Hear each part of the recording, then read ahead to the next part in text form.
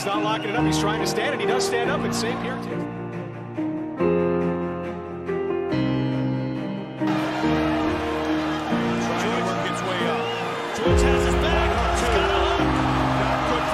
First time fighting in the UFC. Now he's starting to get more comfortable.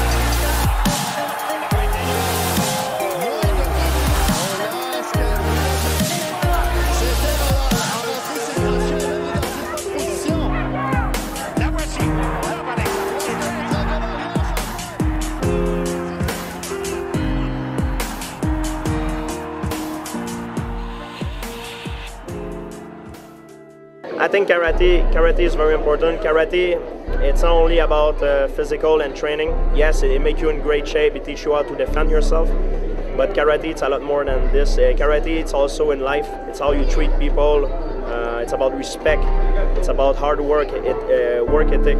So I think for kids, it's a very good sport to start. For myself, karate saved my life. I became a better person because of karate. And for me, it's more than a sport, it's a lifestyle.